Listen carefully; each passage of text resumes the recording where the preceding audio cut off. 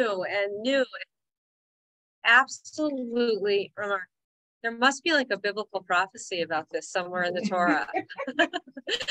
And Deerfield shall sprout. Like I want to say, I thank God for every moment that I had and continue to have in L'Chaim Center. I also see Hashem's plan in action, and I see what Eve is creating. And it is so remarkable to see so many good friends and new good friends, right? Like, right? New good friends. It's just so beautiful. And it's such an honor to be here. Oh, and look who's walking through the door. I mean, could this get any better? I mean, Calgon, take me away. This is so great. I mean, I thought you were in the shtetl, but you're at Torah class. You look way too glam for the shtetl. It's really remarkable. And I had so much anguish and guilt and sadness for myself and for the community. And I still have it because I'm Jewish and you got to have a little, right? But I also have such gratitude for like all these new people coming in, and this introverted nature probably would have not made it happen. And I'm very, very grateful to Eve and grateful to Judy and all the players and Julie and everybody who has Julie and the board, everyone who's brought us to this point. Like we say in the Shehechianu prayer, we like thank God for bringing us to this point. And I really feel it.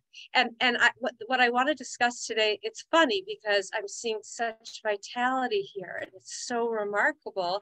And yet what I want to, not yet, you never say but. If you say but, it means that the first part doesn't matter. You know that? There's a rule of psychology.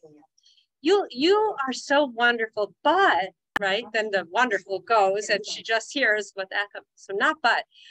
It's so incredible to see what's happening here. And I want to talk to you today about a phenomenon that is from our Torah. We experience it in particular this coming Shabbat, and I'll explain exactly what I mean. And we're seeing it play out in the land of Israel. So today, what I want to do, one thing I'd really like to do, this class is only an hour, right? Oh, and we're already at 16. That's not fair. Or as we say in Hebrew, zelo fair, right? Zelo fair. It's already 11:16. Zelo fair. They don't have a word for fair in Hebrew. Okay, fine. There's no word for fair in Hebrew. That should tell you something about the word fair. It doesn't exist. I think what I'll do before I tell you the deeper principle that I want to share with you from our Torah that comes to life most powerfully in this week's Haftorah in the book of Isaiah, which we read in this particular Shabbat coming up. It's called Shabbat Nachamu. And I'm going to tell you exactly what it means. I'm not going to presume any knowledge, and I'm going to share it from beginning to end, but I want to make sure that I leave 15 minutes because a lot of the things that I'm going to talk about for some of you are going to be new, somewhat challenging. Aspects of it, if you let it like go in, if you take it from here to here, are challenging, but so fundamental to our identity as Jewish people. So before I tell you the kind of deeper Torah principles. By the way, this was going to be like just a conversation, but I nixed that. I wanted to share something with you. So before I share with you the deeper Torah principles, I want to share with you a story of something that's happening now. Now, the story that I'm going to share with you that's happening now in the land of Israel has happened repeatedly in different forms for the last 70 years. If I say anything incorrect, I have two scholars here. I have Shana and Naomi, and they can they're very scholarly about Israel at this point. They can set me straight, right? Okay, so what's happening now in Israel? What is happening now in Israel? Right now, okay, Shana, give it to me. What is happening in Israel right now?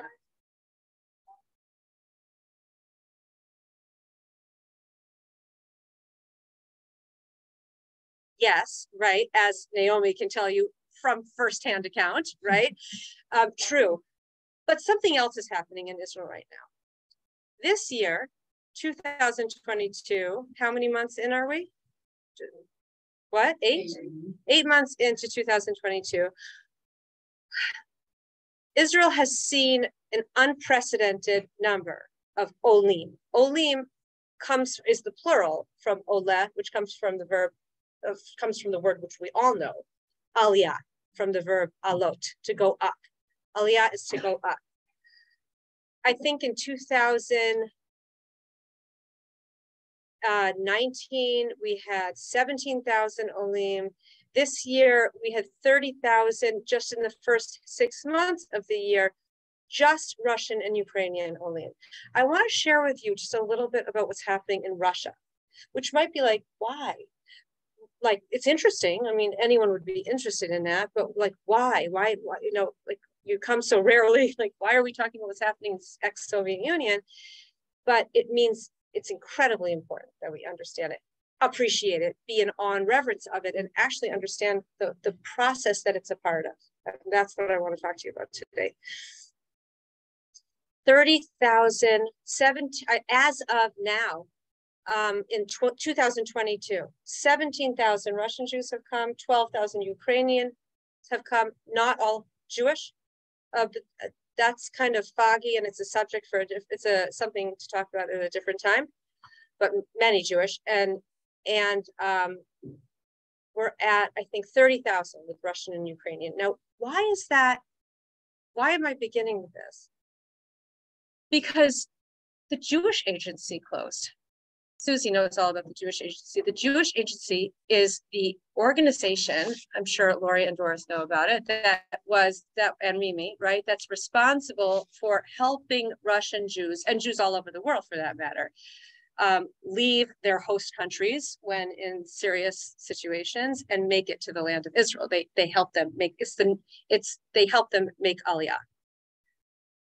The Jewish agency was closed under duress. What that means that 180,000 Russian Jews, which I think is just about what's still there, can't necessarily leave so easily at this point. It's not totally closed at this point, but there is no facilitating body to help them get out. What happened? What happened? So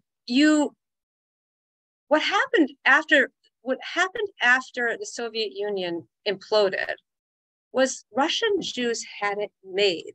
Vladimir Putin, whatever you want to say about him, like Trump times 10, right? Whatever you want to say about him was like, we called him like the Philo-Semite king. He was, I mean, it's kind of interesting. There's a lot of connections. He was so good for the Jews. You could wear a yarmulke, you could make $1 billion, you could run, you could go to shul, you could, sail your yacht, you could own companies. It was easier to be Jewish overtly with a yarmulke on your head in Moscow than it was in Paris. Absolutely, hands down. Everyone said, everybody fell for it. They fell for it. You would have too. Me too. Because it looked like Putin was like on our team enough that like we can stay in Russia. We, meaning the Jewish people. It's okay. We've got it made. We're making, not everybody, but we're making money, lots of it. We've got companies and we've got yachts and we've got power, we've got influence. We're like in bed with Putin. I mean, it was very intense time, but it was great. It was great. When the Ukrainian war came about, Israel played, I'm just going very quickly to make a deeper point, but Israel played a very, very fine line. Israel couldn't overtly protest the war in Ukraine for two reasons. One of the reasons was more strategic, that the Russians have control over Syrian airspace, and we need to be able to fly our planes, which we had permission from the Russian government to fly our planes over Syria in order to, blast arms transports that were headed toward Hezbollah-led Lebanon. So we couldn't disrupt the peace vis-a-vis the Syrian airspace. But another reason Bennett was very, very intrepid and really playing his cards right was because there are still 180,000 Jews there. So he didn't protest the war in Ukraine quite as vociferously as he should have. People were taking him to task. He was slammed for being like milk toast on the war in Ukraine. And when Lapid came in, Lapid was actually quite different and said, no, we are protesting the war in Ukraine like overtly and powerfully without any ambivalence. And that's what he did. And I mean, I'm obviously simplifying quite a lot, but lo and behold, as in the name of enemies of the state, but really in order to punish Israel, the Russian Department of Justice closes down the Jewish Agency, which means there is no vehicle to get out Russian Jews to the land of Israel, at least not easily. It doesn't mean that the Iron Curtain is back. It just means it's not going to be easy anymore. This is so important to understand because the reason I'm bringing it up and the reason it's so important is because for a blip of time, from the time the Soviet Union imploded until last month, okay? So let's say 1989 to now, like 1 month ago, Russian Jews, and I'm not blaming them, we would have done the same thing, fell for it. They fell for the illusion that they can chill out in their host country, that they can not worry about it in their country, that they didn't necessarily need Israel, that Israel wasn't necessarily central to their identity. By the way, you see that a lot with young Jews today. Not these two, but a lot of young Jews today on campus, whatever. I don't need Israel. I don't like Israel. David and I met our cousin. I'm not going to say that. Forget that.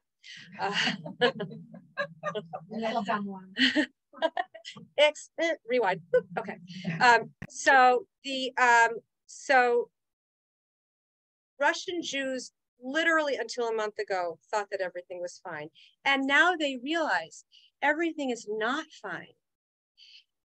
We got to get out of here.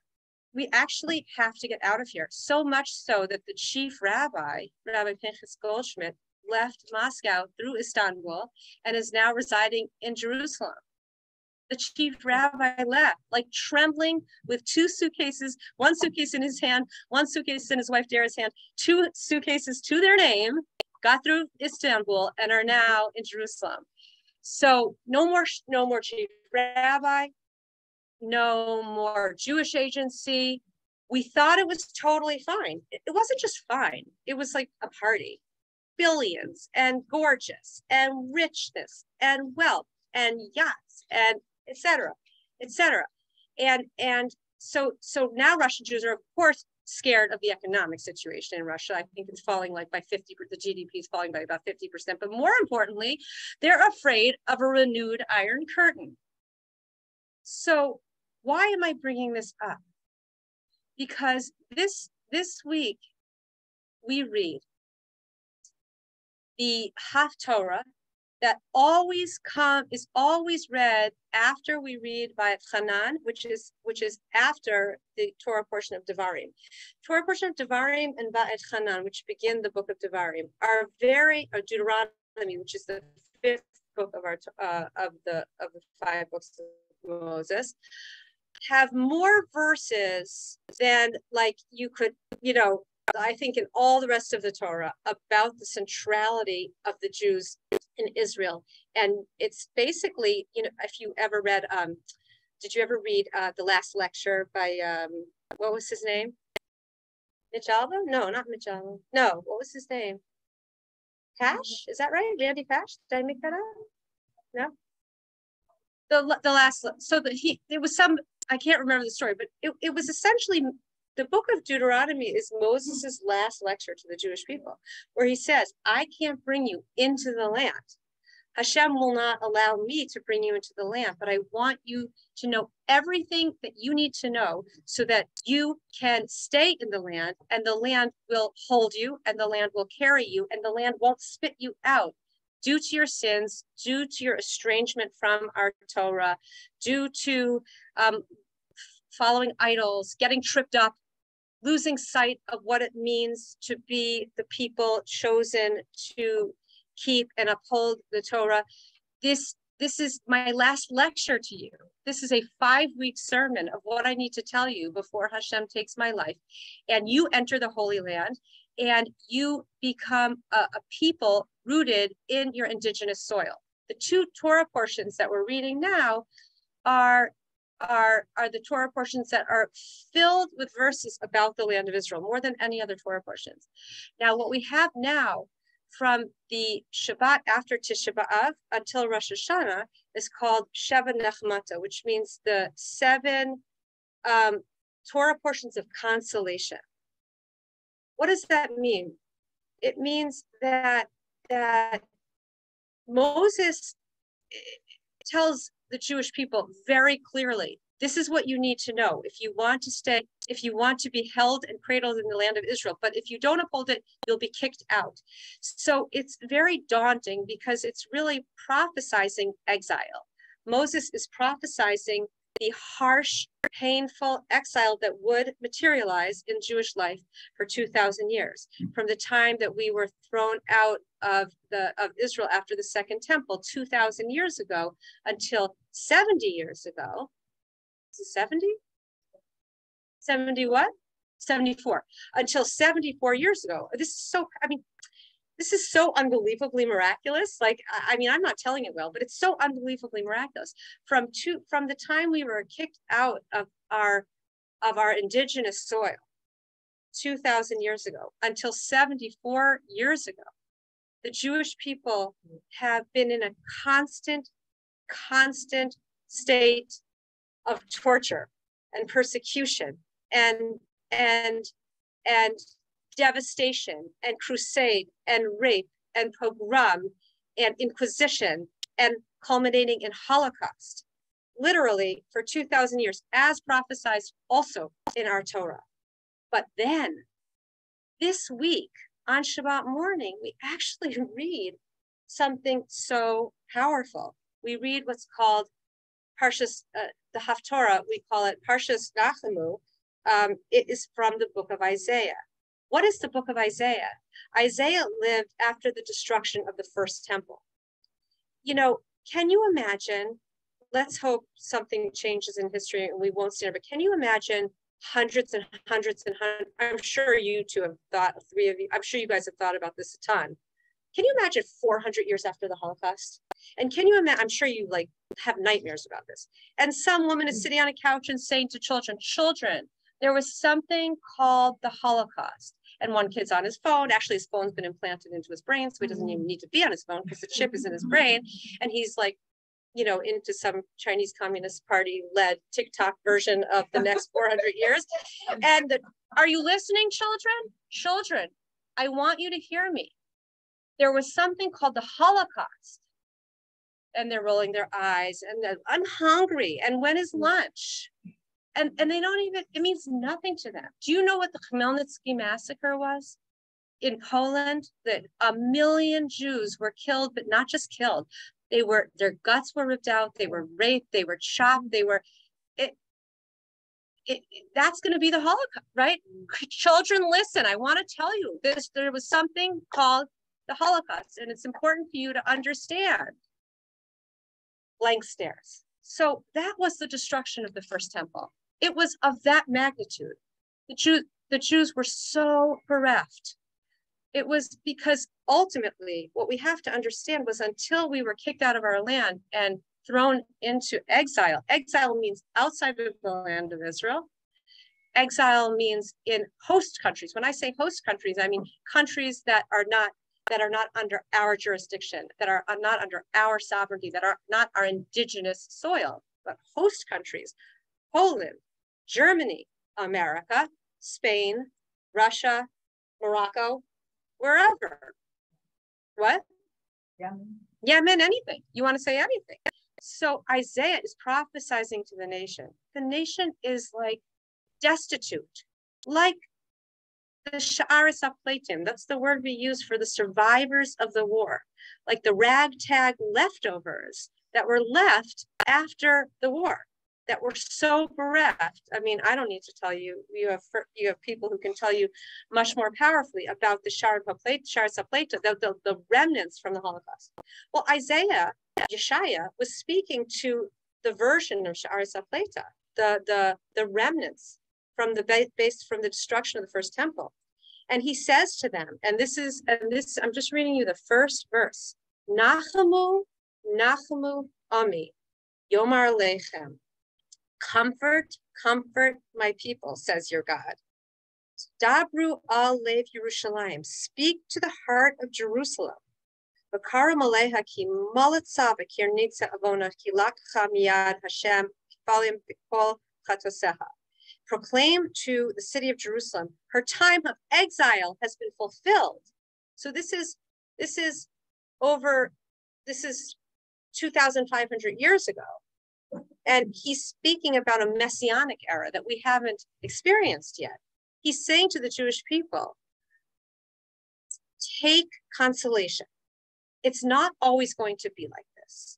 One day, all the Jews will come back to the land of Israel, and there will be a new era of world peace, a new era of harmony among men, a new era of consciousness of the one God, a new era of universal peace where the lion will lie with the lamb. Those words are actually in the UN of all places. They should really read it and think about it. But the Isaiah is saying it's not always going to be like this. There's going to be a time in history where Jews are going to return to the land, and all the Jews from all the various host countries, from all over the world, Jews who, and I'm not being a doomsday prophet about America. Put America to the side for a second. Just put it to the side for a second. Not that it's exceptional, but it feels exceptional. We can talk about that. It's a good question. But I'm thinking about Rabbi Goldschmidt. I'm thinking about Russia. I'm thinking about the 180,000 that are still there. I'm thinking about the complacency which we all could have experienced about the party that was the ex-Soviet Union until 1 month ago, until the Ukraine war, which is more than 1 month ago. But the Isaiah is saying, comfort. There will come a time where you're going to see miraculous things happen, where the Jewish people are going to come back to the land of Israel, and all the nations are going to return, all the Jews from all the respective countries, whether under massive duress or whether, he doesn't say this, but whether under quasi-duress. I'll give you an example of quasi-duress. The Jews of France, quasi-duress. What was happening in France? The Arab population is growing tremendously in size due to birth rate, due to very, very liberal immigration policies. We now have a very, very, very large number of Arabs living in France and other European countries. Paris feels very, very unsafe. Europeans are Europeans. They might not be, they're quietly anti-Semitic. And all of a sudden, you're told, you better wear a baseball cap. You better lie low. You better, right? And finally, we have one terrorist incident. We have 2 terrorist incidents. We have a beautiful woman killed, thrown out of her window. We have a supermarket shot up, and all of a sudden the Jews look at each other and say, we're not safe here anymore. Now, World War II was World War II. But after World War II, it was gay Paris. Like everything was passant and chocolat, passant chocolat. It was wonderful. It was like, Paris is Paris. It was wonderful, and it felt safe for Jewish people. Until it doesn't. And they look at each other and they say, Pierre, oui, Martine, oui. we're not wanted here anymore. And they leave. And in my ulpan, when I made Aliyah, you're entitled to 5 months of free Torah, not Torah, 5 months of free Hebrew learning. It's called an ulpan. I'm sitting in my ulpan, which is, I was going 5 days a week for 4.5 hours a day, right? So if I weren't American, I'd be fluent right now, but because I speak English, everyone else speaks English. So I still speak like, dopey, but I'm looking around my ulpan. Okay, I'm American. The sweet guy next to me is American. And then you look a little, Ukraine, Moscow, Paris, Turkey, Venezuela, Argentina. I'm trying to think of where people are actually from. Paris, Italy, England. You're looking around. Some people come from extreme duress. Some people come from quasi-duress. Ukraine, extreme duress. Paris, quasi-duress. America, non-duress. Not yet. But so what is happening? So what's happening is part of the prophecy of Isaiah. Isaiah prophesizes to a bereft nation after the destruction of the first temple. The reason the first temple was so tragic, it wasn't a temple like another temple.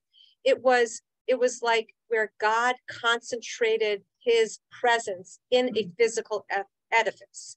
It was open miracles. It was open.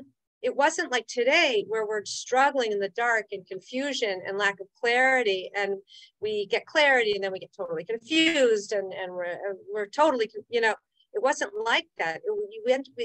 Everyone came to the temple to experience God's presence in a palpable form. When it was destroyed, that was destroyed with it. So the Jews felt totally abandoned. And once the second temple was destroyed, not so many hundreds of years later, they truly felt, is God in our midst anymore or not? As they were exiled into 2,000 years of incredible pain, culminating in our Holocaust. By the way, I'm really told in Israel to call it the Shoah, which is really interesting. So that's a discussion for another time. So this is prophesied in the book of Isaiah. And actually, for those of you who pray the Amida prayer, which is the central prayer that we say, that is said 3 times a day, we say the following words. This is, I think, the 10th blessing. Tekah b'shofar gadol l'cherotenu. Sound the great shofar for our freedom. V'sa netz l'kabetz guluyatenu. Raise the banner to gather our exiles. Okay. Here we have the word l'kabetz guluyatenu. That you might hear in l'kabetz the word kibbutz. So a kibbutz is an agricultural settlement where people worked, together collectively, and it didn't last. They don't really have the collective experience anymore. By the way, total aside, do you know that the founder of WeWork was this Israeli who was raised on a kibbutz? So he created this kind of like modern utopian vision of collective workspace. WeWork was the collective. It was like the collective workspaces. They were like real hip, and everybody would come and work in one. But it was derived from his kibbutz, sort of. Anyway, you're going to hear the word kibbutz, but we're not talking about a kibbutz. L'kabetz means to gather in. V'sa netz l'kabetz guluyatenu. Raise the banner to gather our exiles. V'kabsenu, there you have that word kibbutz again. Yachad, listen to this. This is the blessing in the Amida, in the central prayer of Jewish life. V'kabsenu yachad me'arba kanfot ha'aretz. Gather us together from the 4 corners of the earth. Baruch atah Hashem. Blessed are you, God. Mikabetz, there it is again, mikabetz. The shoresh, the root is kuf beit tzadi. It's kibbutz. Mikabetz nidche amo Israel.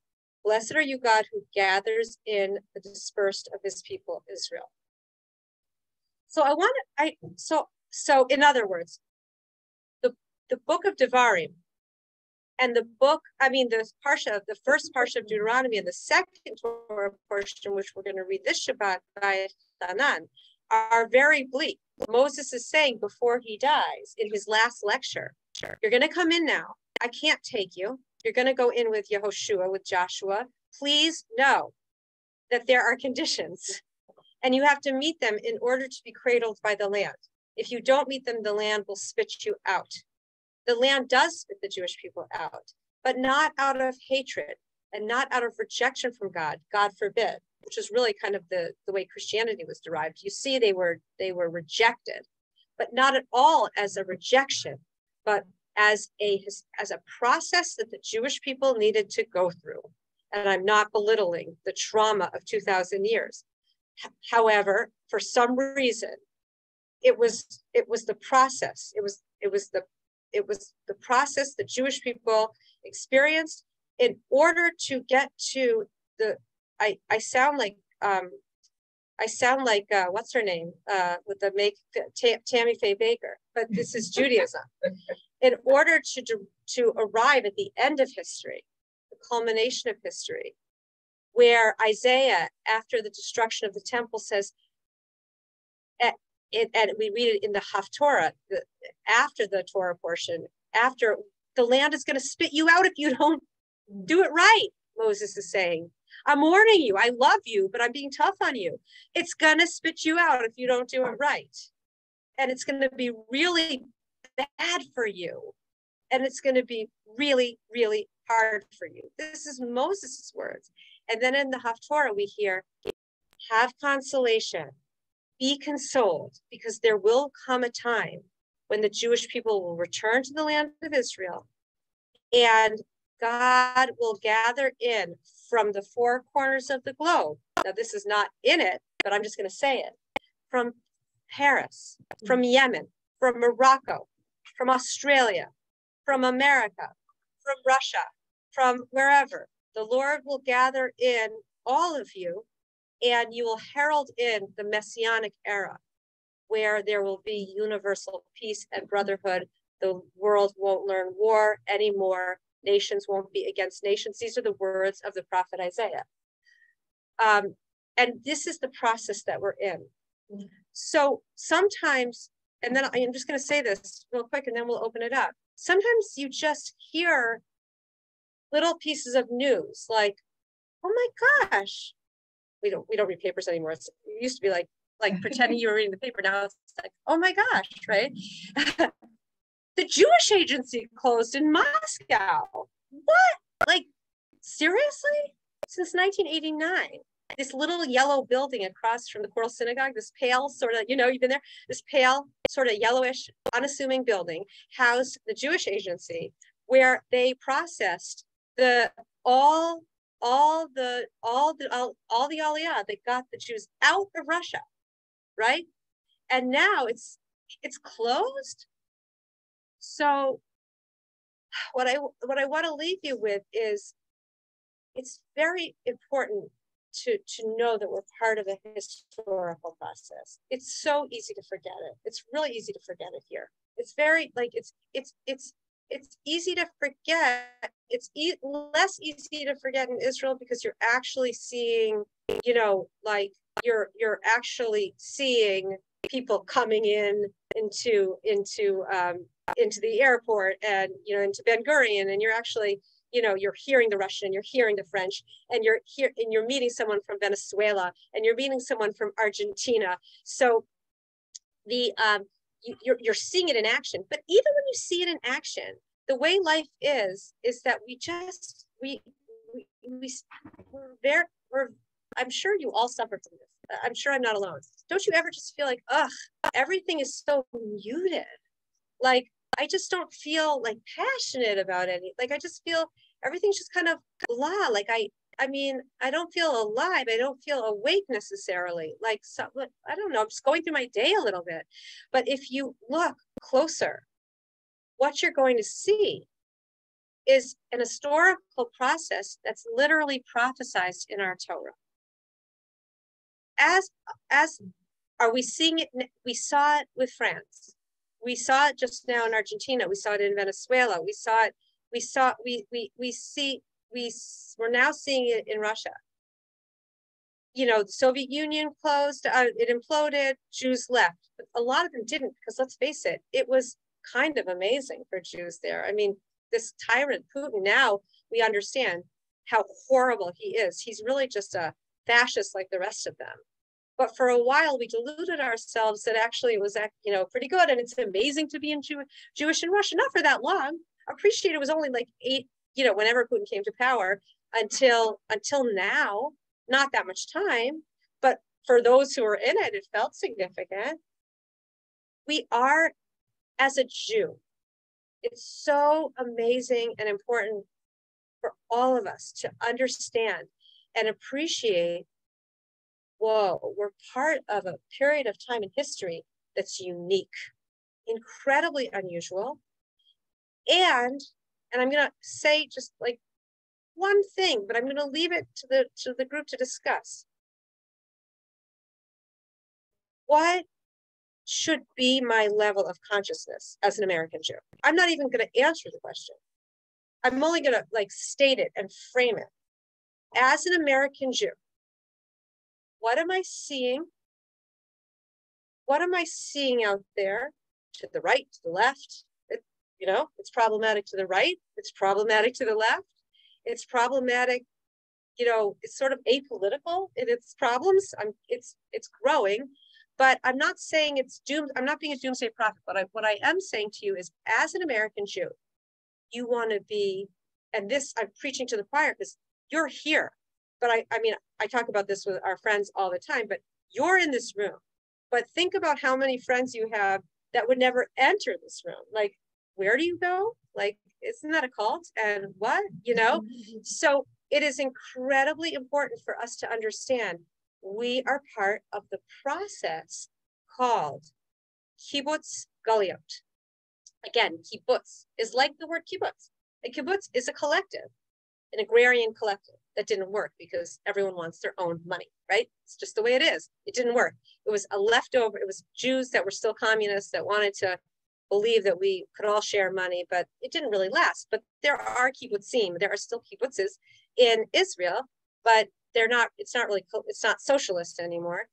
But the word kibbutz comes from the root of kibbutz is to gather in. So kibbutz galiot. Galut means exile, or some people say galus. Galut, the ingathering of the exiles. When you pick up your news source and you read the Minister of Justice in Russia has declared that the Jewish agency is closed. Not only do we need to figure out how and in what way to act, but also to understand something is happening, and also to also have tremendous gratitude that we have Israel, which is two things. It's the Jewish home, it's the Jewish haven. We must really be grateful for both of those.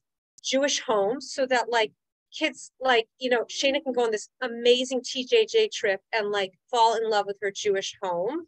Naomi comes and like for the first time and like, you know, experiences her Jewish home, but to also remember it's a haven, and it's still a haven.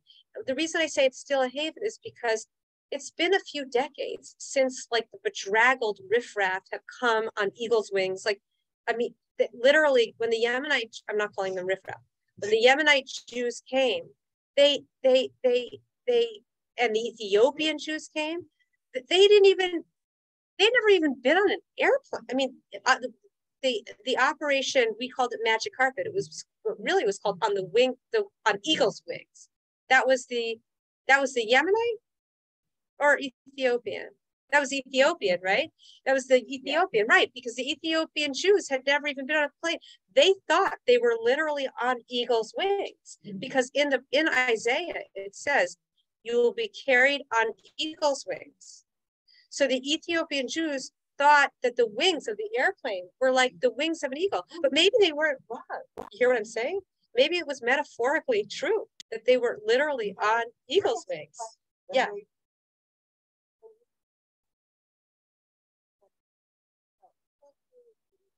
Yes. Only recently.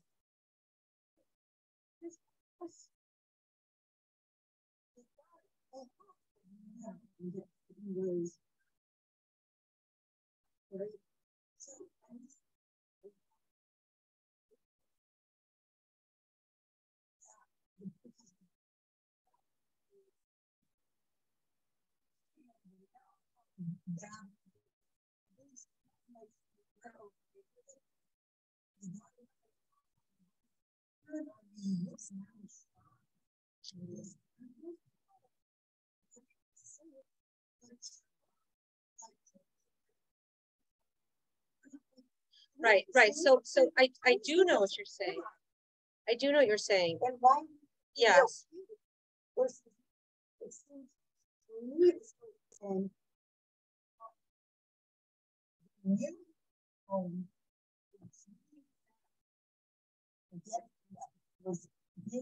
I think most of them felt that way. We know he's a bully, but we're grateful. But I also think you have to remember, if you have a child who experiences a trauma, we were talking about this last night, that trauma didn't just happen to them. It's ingrained in their cells. It is literally ingrained in their neural pathways. It is ingrained in their cells.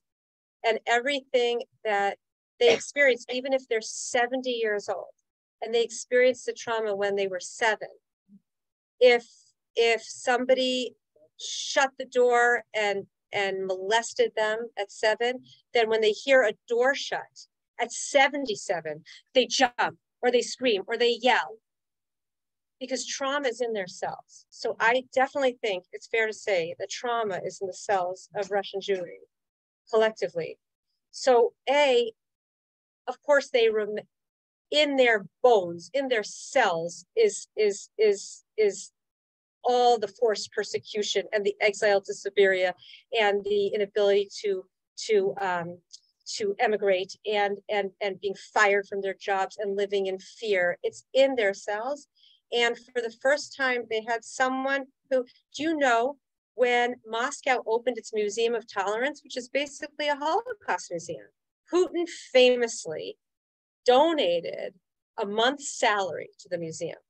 And the KGB, who now is 3 new initials, I don't remember what they are, dedicated all of its Jewish archives from their archives to the Museum of Tolerance.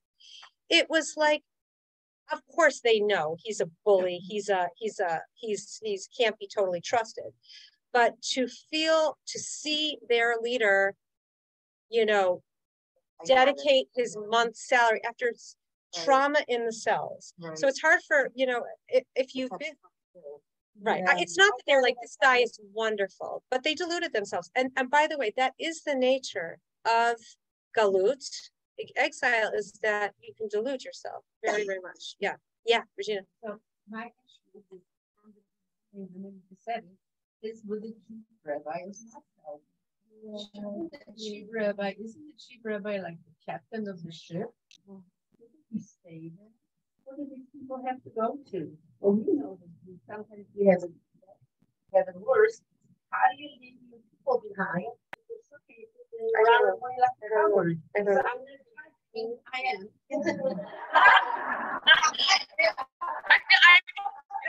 I'll never forget that. It does not. I could think about anything else. How do you do that? I'm not sure. Somebody take place. Well, there is also Rabbi Lazar. There are 2 sort of chief rabbis. There's the Chabad one and the non. So Rabbi Lazar. No, Beryl Lazar is in Moscow. No, the one in Russia. There are 2 in Moscow. There's Pinchas Goldschmidt and Beryl Lazar. But I understand, Regina. I can't answer, but I understand. But I love what you said. I'm not judgmental, but I am in one sentence. Yes, Doris. Yes. Is it possible that the chief rabbi is literally on the shoulder and saying, if you see me, he may be saving so many people by taking that position.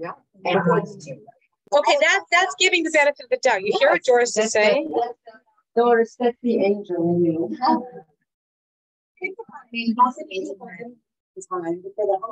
this is another story, right? We know things going on. We really always have, look, I was born in a war, but trauma, and I'm going to say, I always have, oh, I have enough money to take family out. Where were you born?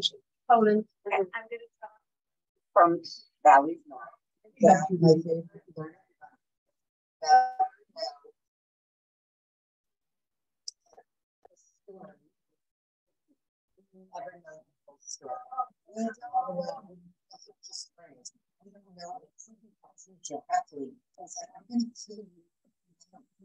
We don't have. No, we don't know what's.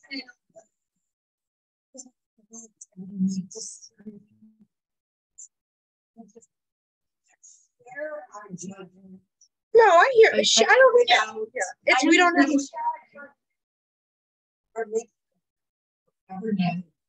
I agree. But if you look at from look at it, and we can also feel. Oh, I'm sure. Yes.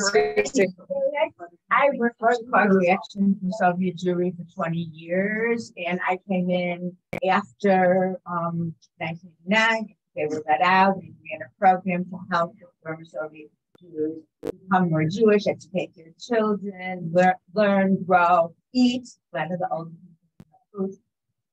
But we knew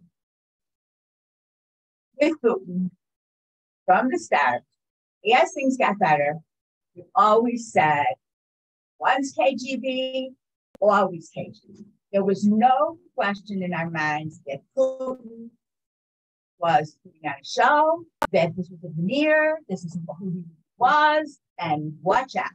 So when I saw the article in the paper, the Jewish agency closed, I said, OMG, this is it. It's over.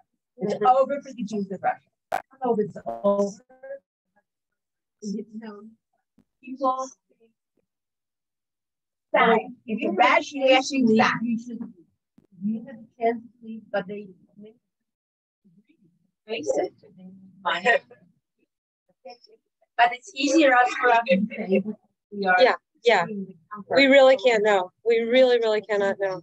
Right. But here's a question. Here's a question to the community. Right. You should also have a passport that is up to date. Yes. But here's a question. Here's a question for the community. Knowing that America is really, with all of its problems and all of its social ills, is such a remarkable country, and we have to be so grateful for it. What should be a balanced, healthy perspective of an American Jew?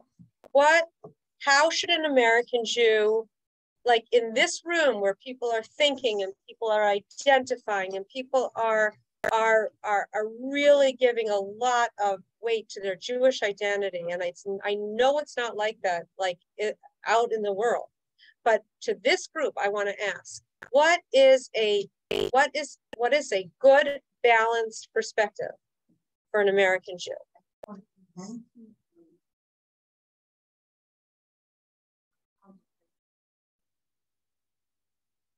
Right. Yeah.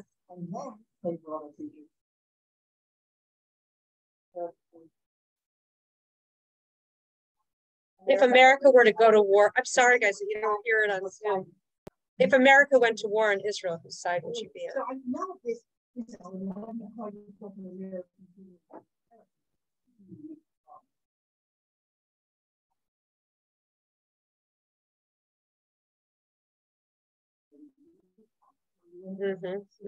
Right.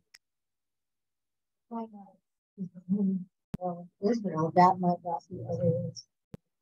But at the same time, there are people out there who really need truth.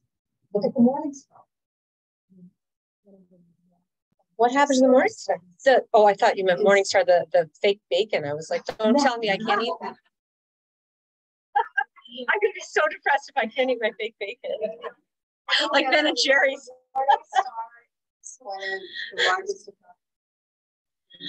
Reading.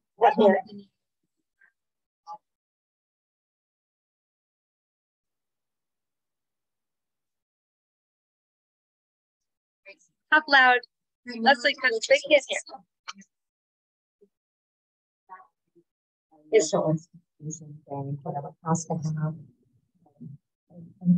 What does that mean? Strategies. So environmental, social, governance. Wait, hold on 1 second, Hannah. So Morris decided to make this is 5 years when it's last part. Well, it's not okay.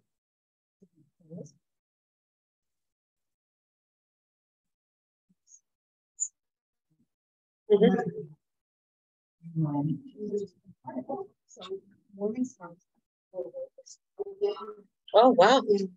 Never heard this.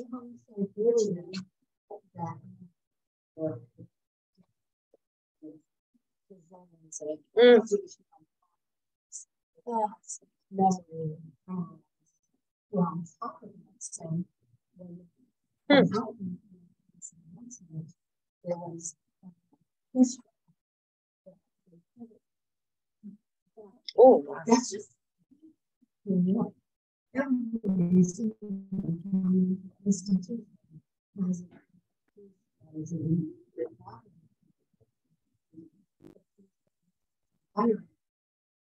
audience.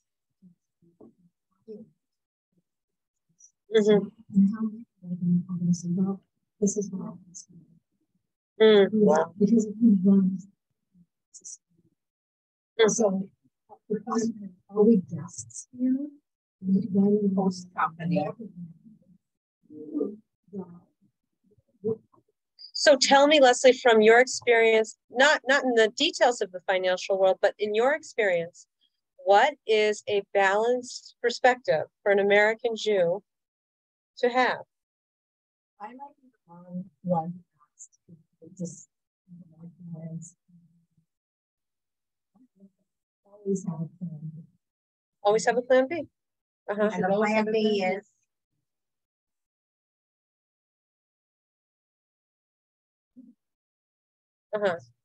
Okay, yeah, Doris. so family history.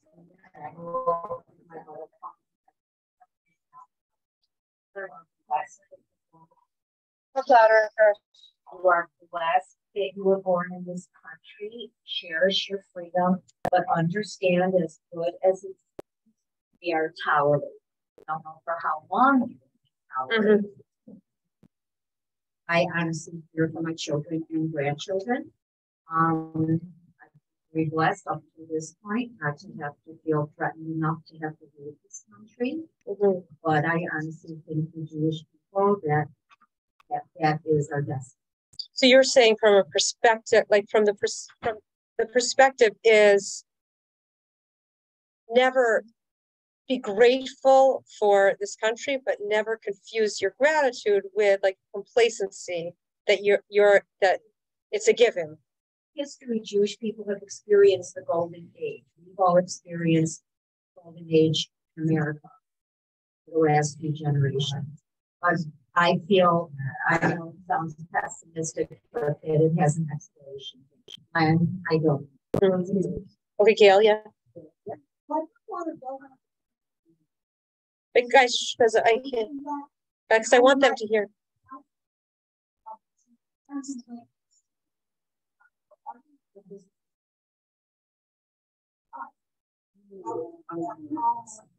Yeah.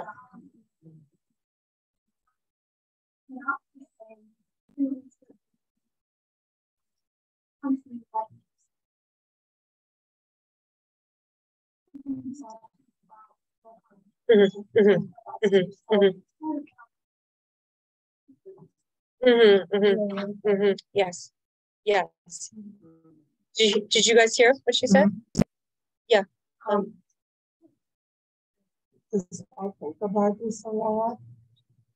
feel that I'm worse. I have two opinions. And one you'll never entertain. You want to hear the third one? The third is that I feel that I'm a winner. I would do anything for that America stays to be the country that I want to be. And then when I'm with people, I feel very, very strong about my children. No. It's the car. It's the car. Yes, no hypervigilance here. Okay. So that's all I do. And then I feel like I'm very, very Judaism is, very strong, and I just find that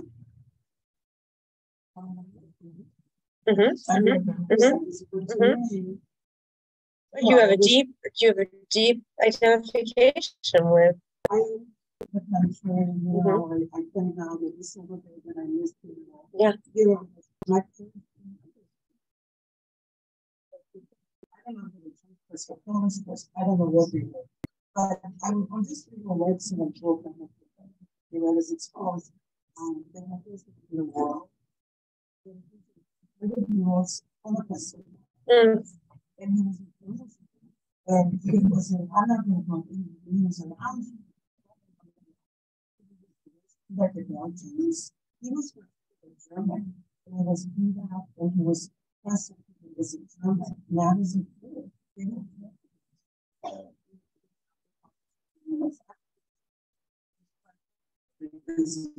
It's an excellent. We're doing it for Oprah. Interesting. So, but that's an example that it was German post studying World War I. But then it was.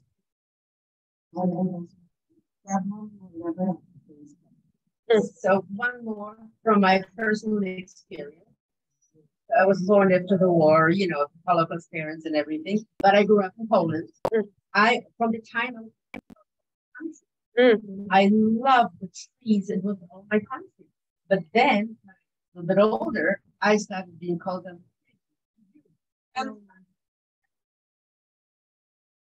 and then I said, I feel that I'm a Jew, but they don't feel like this about me. So in fact, I was a tourist there. When you said it, when you started the class, the host country. This is our host country. Things are population, look at the map. I know. True, but I live somewhere else. I live in Skokie.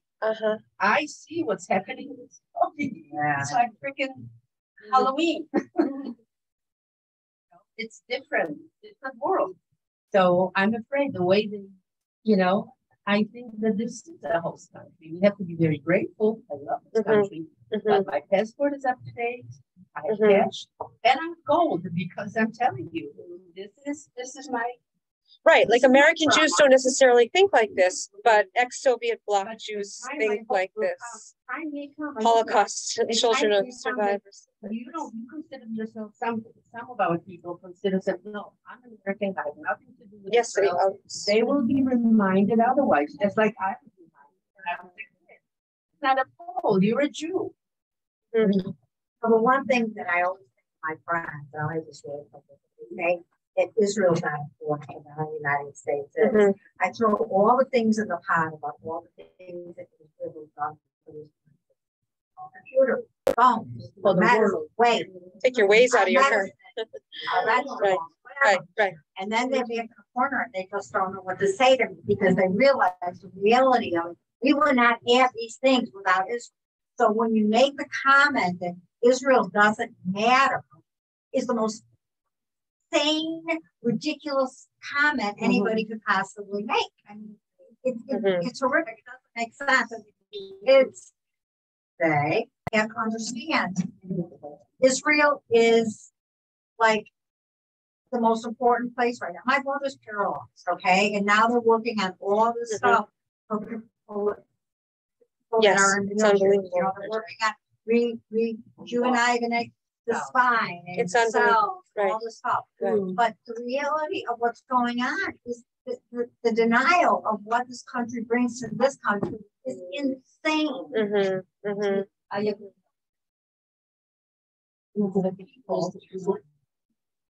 Wait, Julie, wait, hold on. Julie. Wait, one last comment.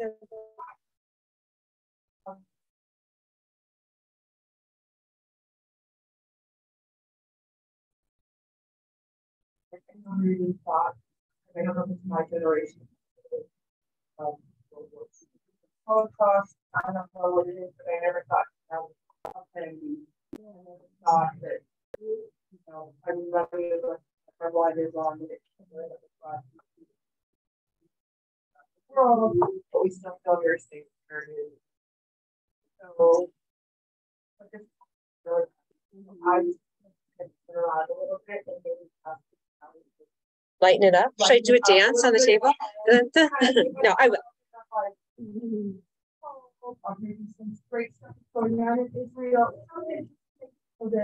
Oh, yeah. Yes. Yes. No, right. So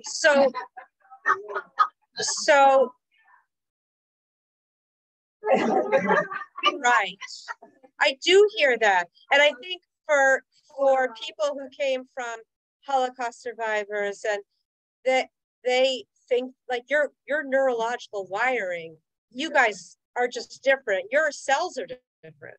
You do have like trauma in the cells. It's just different. You think differently than American Jews.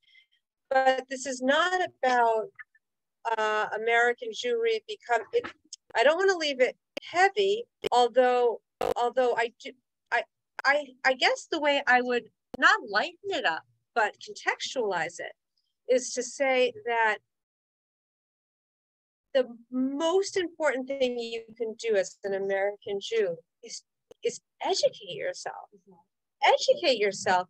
Understand. It's like, imagine, it's like let's just think of Downton Abbey for a minute, right? My favorite show, right? So you're like in the middle of the beautiful English garden, right?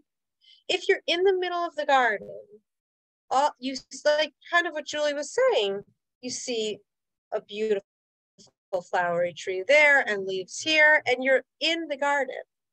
But learning Jewish history allows you to pull out and see the maze of the garden and understand the patterns of the garden.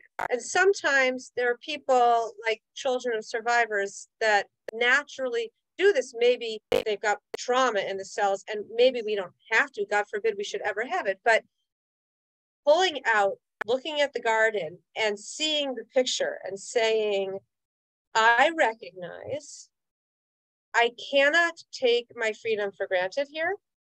I always need to understand there's a certain vulnerability in being in a host country. And I without being hypervigilant, without being anxiety ridden, without being super heavy, I need to understand that Jewish history is patterned. It's patterned. It's not random.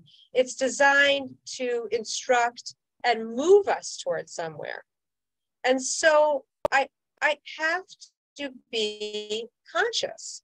I have to be aware of the patterns of Jewish history, and I have to be smart, and I have to think smart. I don't have to be doomsday, and I don't have to be anxious.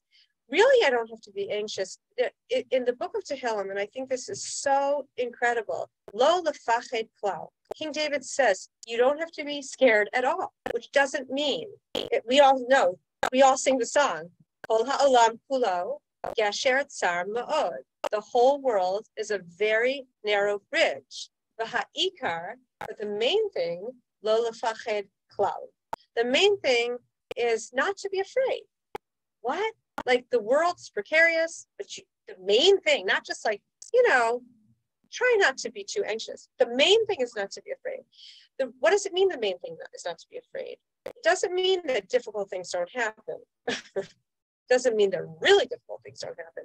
But what it does mean is that history is moving in a direction. And that's what Kibbutz Galiot means, the prophecy of Isaiah, which we're going to read in the Haftorah this week in synagogue, that we read every single Shabbat after Tisha B'Av, which is the national day of Jewish mourning, where we mourn the destruction of Jerusalem, and we mourn the destruction of the temple, and we mourn the exile from our indigenous soil into 2,000 years of exile. These are the things we mourn on Tisha B'Av. And every after Tisha B'Av, every year we read consolation. It's ultimately going to be okay, because you're going to see a time where Jews are going to return to the land of Israel, and all the nations are going to work their way back.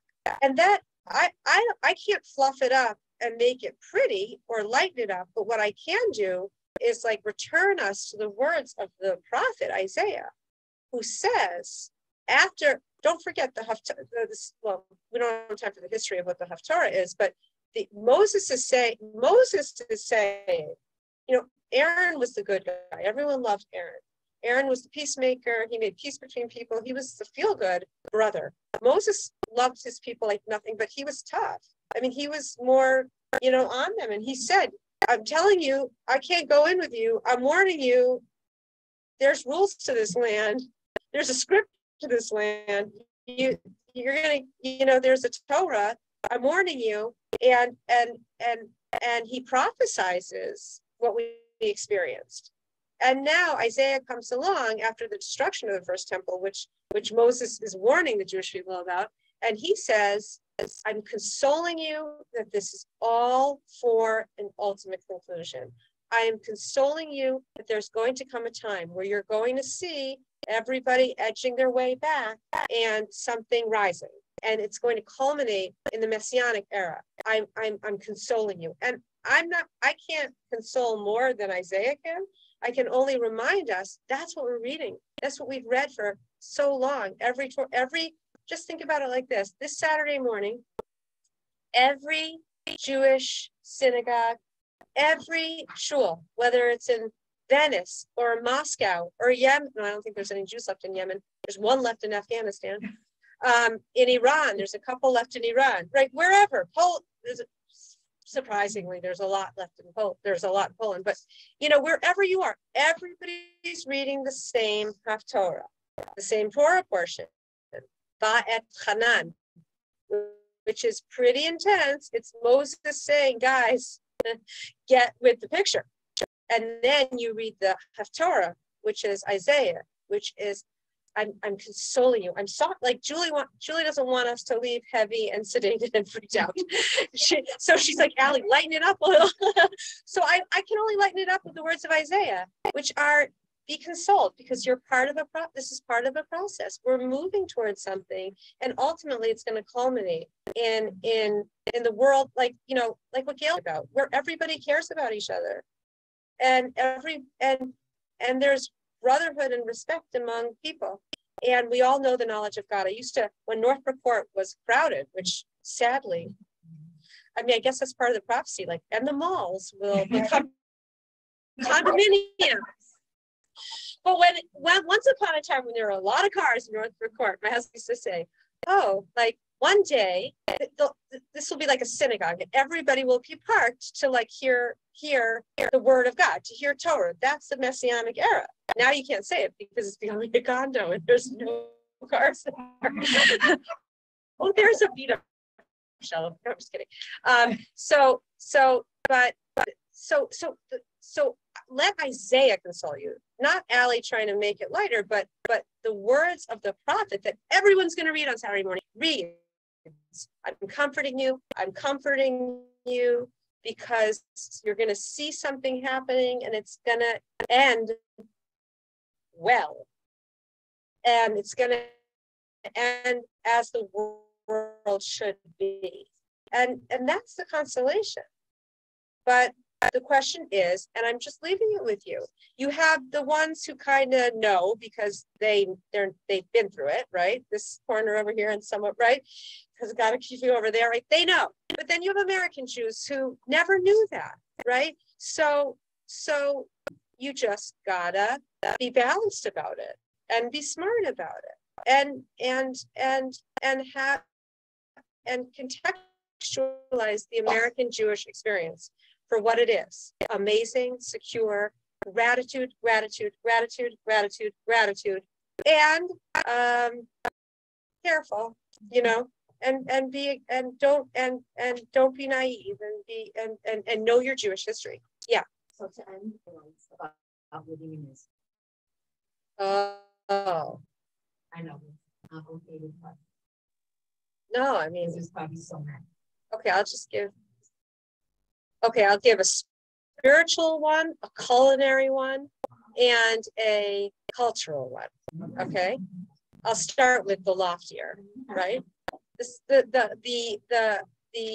spiritual one is that it's a living Judaism. Like, it's living. You go to the Kotel and there's that. I mean, you guys probably saw this. Thousands of people. When it's a holiday, the streets are just filled with that holiday. Your bus driver's Jewish. You're everybody. It's everybody. It's unbelievably. It's living Judaism. It's like my husband always says, it's like you're not in the bleachers, you're in the game. You know, and that's real true. Like, you're not in the bleachers, you're in the game, and you see it all the time. Okay, culinary. As someone who's had to eat disgusting pizza and gross hamburger, like kosher restaurants, the food, the pleasure of like cafes, and the life and the vibrancy is just remarkable. The culture is remarkable. The music, the art, the just the vibrancy of Jewish cultural life. I will say some of the things that are hard, but the things that are hard, if you put on your Prophet Isaiah lenses, David always says, put your lenses on, right? I'll tell you things that are almost unbearable, but if you put on the lenses of prophecy, they're magnificent. You feel like it is so crowded. It is so crowded. There is so much traffic. So you can fetch about that because it's like, I mean, they can tell you, like, sometimes you're like, you know, did we bring a tent because we're going to be here for the next, right? And then the great thing is you're on the highway. It's your pet. I mean, you're in standstill traffic and the guy behind you is beeping. Like, what would you like me to do? You know, but if you put your prophecy lenses on, you can turn around and say, this is Kibbutz Galia. Like, this is like, this city, Yerushalayim, was built for horses and buggies. And now it is a thriving metropolis. They are like the stupid joke that you've probably all heard is that the national bird of Israel is the crane, right? Have you not heard that stupid joke? Because there's cranes everywhere, not the bird. There's cranes, there's building everywhere. They're building light rails through towns. They're trying to turn a horse and buggy city that it's kind of like what Deborah was saying. Well, don't the Jews in Russia know that they can't like ally with someone like Putin? Well, didn't the Jews know? They couldn't have known. Like, when they built it for the moment's needs, and they were under terrible duress and trauma. But now it's so alive, and you know, so it's so crowded. You're in the supermarket and you're like, oh, this is so frustrating. But you can put on your Kibbutz Galia lenses and say, like, God, this is amazing. Like, you are bringing your Jewish people back. From this one, I don't know what it is. This one's from this one. So he said, well, how was it? Oh my God, great, and this, everything's great. And then the dates. And I said, oh, Mary, what do you think of dates? The food, the dates? I read the dates and the dates. The food is, yes, yes. Do you feel like it's becoming more Americanized? Yes. Is that a good thing or bad? You know who really Americanized Israel? Netanyahu. He was raised in Israel. And Netanyahu Americanized Israel. When he came back, and played a pivotal role, and then ultimately became the prime minister, he brought a lot of American sensibilities with him. And the Americans are Americanizing. But you know what? There's good and bad. Like, every aliyah, every country has an influence, every host country that experiences kibbutz galiot and comes back to the land. We call that like a specific, the French aliyah, the Russian aliyah, the American aliyah. they have positive and not so positive influences on the country. So you could say the American materialism or consumerism. Like Michelin, What?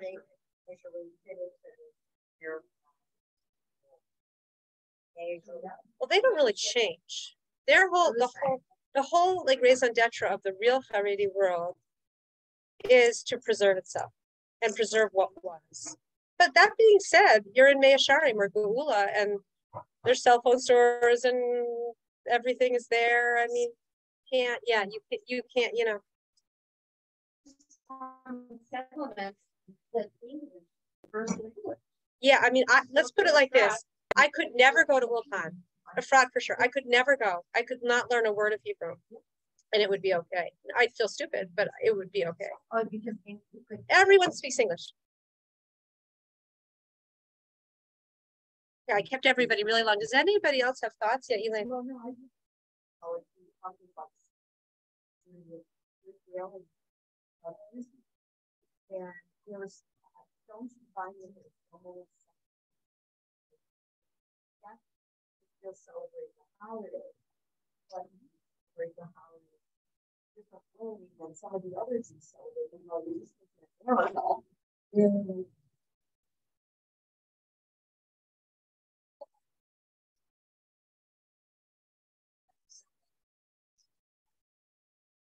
Yes, there's a lot of secularism, and sometimes you meet, like, I'll give you an example from your family. When Alan's family came, oh, it's your family, it's not Alan's, it's yours, sorry. When your family came, she told me that they had never seen Havdalah, or someone in the family had never experienced Havdalah, the ceremony that would bring out the Shabbat. Yeah, so I was, you know, that's just Elaine's family. Right. It's true, but they're still part of like they still have a sensibility of themselves, and they live within a Jewish calendar. And also, you never look at your own life.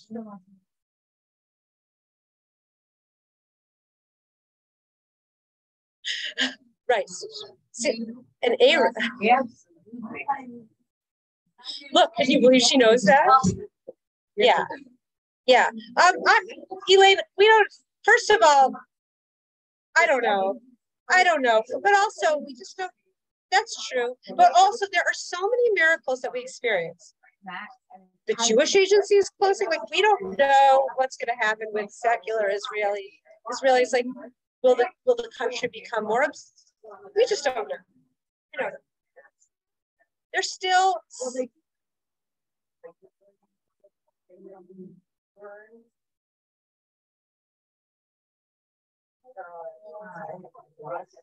Yeah. Less than they used to. They used to learn the Tanakh more than they do now. But okay, they're still in the Jewish. They're whole. They have a chance, as opposed to American Jewry, where they might no longer have a chance at a certain point. You know, at a certain point. You know. Yeah.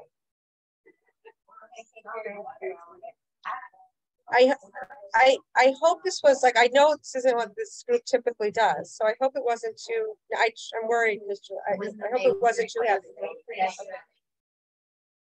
You're welcome. She drove to Toronto to get one of her kids. Yes. I love you. Okay, guys, I'm really, really sorry that you. I'm really, really sorry that you could only. I know you could. Did you hear me, Kathy? I could hear you and parts of the conversation. Yes.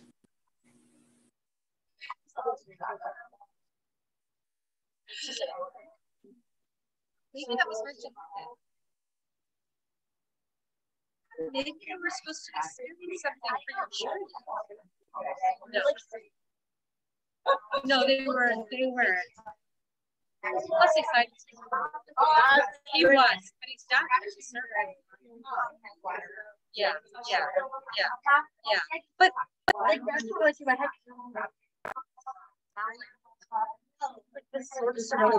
I know. I'm so glad you came. I'm so glad you came. came to class. He means so much to me. It was a joy to spend time with you. Amazing kids. We're gonna have Yeah.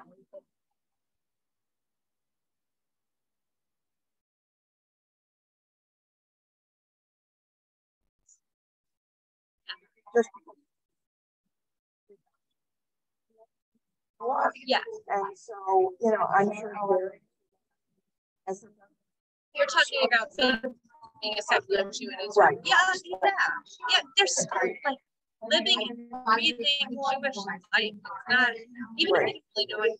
Plus, all of Jewish history is miraculous. So the idea that something crazy miraculous is happening is not unreal. It's not unrealistic to believe in miracles. Like even Ben Gurion, who's so secular, said, what did he say about miracles? Said, oh, a Jew who doesn't believe in miracles is not a realist, right?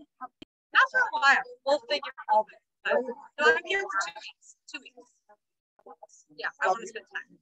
And happy belated birthday. That was it's not usually so happy. You're welcome. I love her right now. I'm so happy to meet you. Oh, she told me her. Wait, who'd you bring? She told me that her mom. I just spaced out.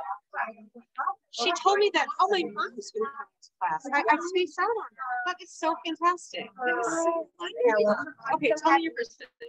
Ellen. Ellen. Okay. And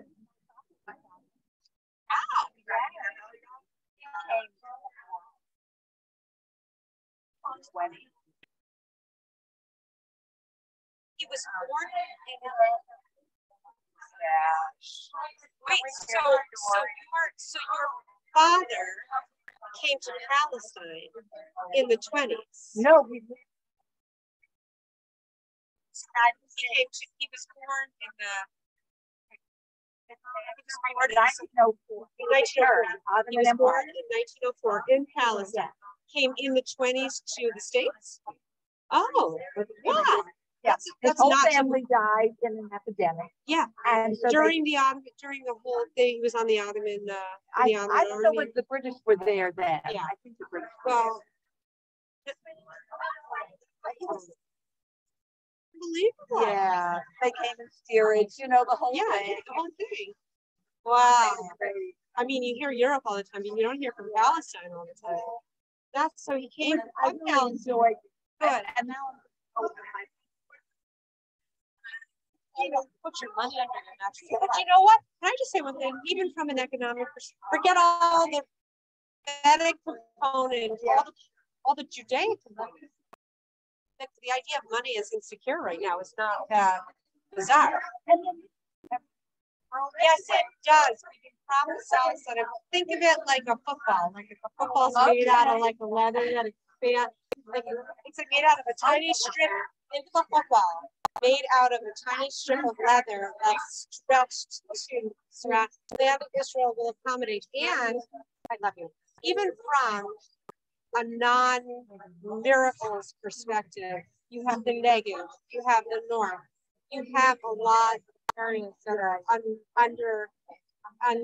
that are not yet fully developed. So it's you got to build a kind of. They'll figure it out. Oh yes. But I'm giving you my Israeli number. Yeah.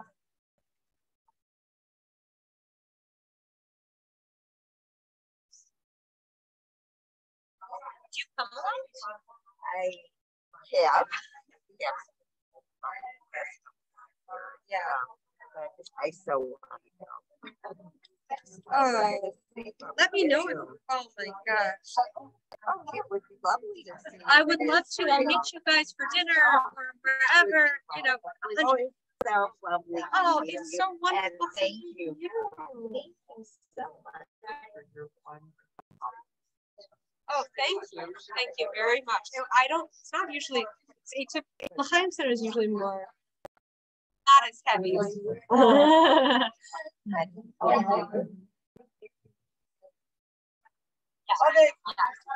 Yes.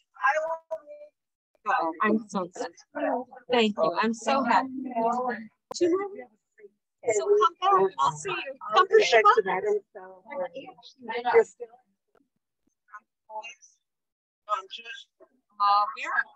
I don't know. And that's Okay, can I just say bye? Thank you so much. It was wonderful.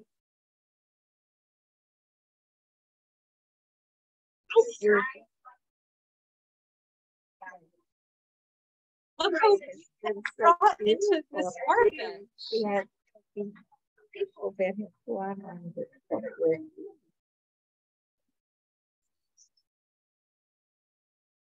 I walked all these women. Who are you? I know. I said you're famous from the. She's like, what? I'm old.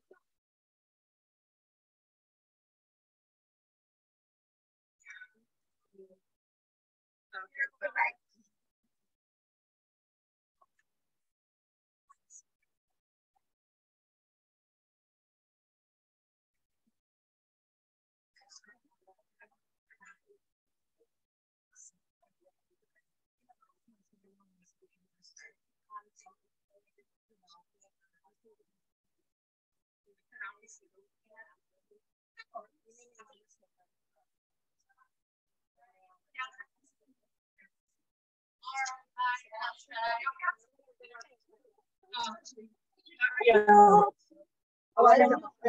I didn't sign. He always signs up. And